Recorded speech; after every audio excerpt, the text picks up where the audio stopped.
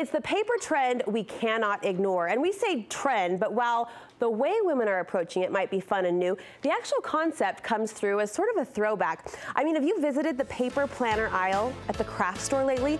It's exploded. Shelves and shelves of bright colored, happy calendars and organizers, complete with accessories that make it much more than just an appointment book. It's a calendar, a journal, and a scrapbook all in one.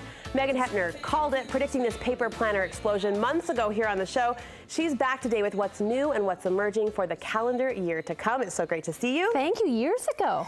Years. Yeah, every year we bring a little bit new twist to it, and it's so fun. I love this tradition. So not new. Paper planner's not new, No. but would you say 2 or 3 years, the last 2 or 3 years, Yes, it's really been emerging? Yeah, and every year it grows a little more, and like you said, now it's like kapow.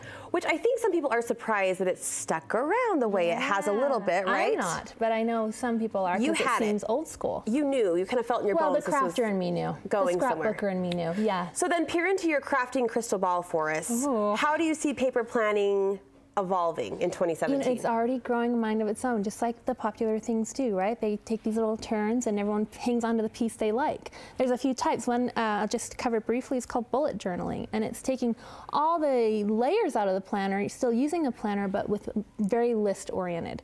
It's a whole world all on its own. It's really cool. So if you love the to-do list, then bullet journaling. If you're a taskmaster, I bet you are, because you get a lot done. Well, you would like it. I'm a checker. And there's like codes, and it's really cool. But codes? Also, yeah, like this forward arrow means I carry it over to tomorrow. This means there's a whole science to it. It's really neat. I would get into that, yeah, you're right. It's pretty cool, and color-coded and doodling and creative still. So what products are out there that support, let's say, bullet journaling? I'll show you some. Yeah, there's some new planner types. The planner itself has evolved. So the first time you and I talked about the kind of planners of today, there were 2 basic sizes. There were a few more, but the commons were A5, which is this size. Okay. Well, sorry, I'll show you this size. And then there was the personal. And you saw pretty much these 2. Okay. Now, because of list makers and the life that's taking, you're seeing even smaller. Like this size. This is a new Heidi Swapp product. This is Simple Stories Carpe Diem, and that's Webster's Pages. That's the other thing. More and more brands are getting all over this and doing their own awesome thing to it, which I think is amazing. So why are we going smaller if we're touting this as a creative exercise? Well, you can still be creative just in drawing and doodling, and it's portable, it's easy, and it's very much planner specific in this is what I have to do and I'm going to do it to it. Whereas the bigger planners are more, I hate to use the word scrapbook even though I'm a diehard scrapbooker because sometimes that's a no-no, but they truly are a memory-keeping device. Well, that word scrapbook has come with now kind of a stigma, if you will. Kind of. I think we're getting past it. But for a while there, we would say memory-keeping or other terms to kind of tiptoe around what the But that's what we're doing here. Exactly. We're scrapbooking. We're memory-keeping. I have some journaling. I have some photos. This is the new Jelly Bean Soup planner line, and they are a scrapbooking company also. So it's very natural for scrapbooking companies who already know that art so well to segue into this beautifully because they know that and they know how to appeal to a new market. And are these beautiful accessories custom tailored for the paper planner lover? Sometimes. This particular spread that you're looking at is not. I'm teaching a class in Lehigh at Paper Crush, and this is the class, part of the class kit, so it's a little teaser. I'm so excited. But there are planner products that companies are coming out with that can still work for scrapbooking, but are very much being branded for planners and even to decorate planners. So this is a new thing, brand new. I'm guessing we'll see at CHA, which is the Craft and Hobby Show this coming weekend. Like, almost tattoos for your planner. Oh, you put it right on the face front. of the book. And they have a whole bunch of choices. This is, again, the Carpe Diem Simple Story. So that's a new cool twist. Not only do you customize the inside, but you make the outside your own, too. Sometimes they're just blank and they're like a hard chipboardy material that you can color on. So there's just different ways to really put your signature. Okay, so on your already planner. 2 changes we're seeing. The size variations that are available. We're decorating the outside of the planner, not just the inside. What else? And even 3 is the method or the approach with that list journaling having this bulleted journaling having this huge explosion all on its own. With the smaller scale portable in your back pocket type of a book. And then one thing that isn't new, but more companies are accommodating is what after I've done this work. I love my planner. You know, I've got all these stories in it. My life is in here. But does it stay in there? Do I have to buy a new planner each year? Yeah, what do you do with all this? I don't want to lose it. No. Those are my pictures and my thoughts. So you can take pre-existing memory-keeping products and transplant them. Scrapbooking. I'm going to own it, girl. So this, those who watch your show religiously will remember I shared this last year. And it was my 2016, and I just threw it in a binder.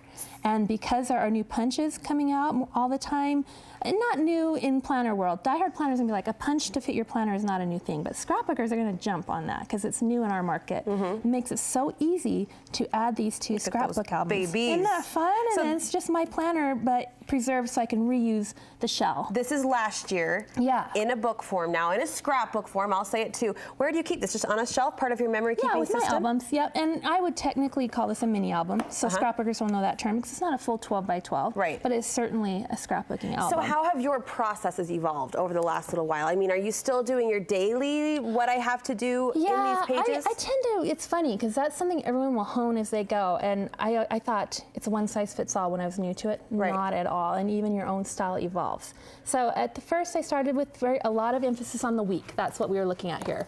And a lot of time. Then I started using the at a glance month more. And I find I put more energy here. This is the kind of the before. But it's because I can see it all in one place. Some people like more room to go into greater detail. Some want it all at a glance. Some want little flippy guys in here. Some don't. You know, it's totally your call. And are you doing this literally on the go at the dentist office when you're... I tend to. Okay. The smaller stuff. The stuff you see here, kind of the foundation, I do at home when I have some time in front of the TV. It's a crafting exercise. It is, but it doesn't take a lot of time. Okay. And then one more new thing I want to tell you is that companies are coming out with planner themes. Okay. So where I used to try to cram it all into one planner, okay, here's this section and this section. Now I can have, like this is the cooking version, but I can have a recipe planner. Okay. And I can have, there's one from Carpe Diem that is Disneyland. And it's all Disney. It's not Disneyland, but Disney, and I love that one. Or for your kids, or you know, this or that or the other. If you like that concept and want to do it on your own without a specific kit, there's also ways, like in this one I did it in the back. So are you telling me women are keeping multiple planners? Yes, but this is a way to do it all in one. So I wanted a Lulu section and a Maggie section, so I just added it to the back of my planner. Okay. Because I just don't need that much. If I were like my cousin Terry, she seriously goes to Disneyland once a week probably. I would have a Disney planner. I want to be friends with your cousin Terry. I know, how in the past, right?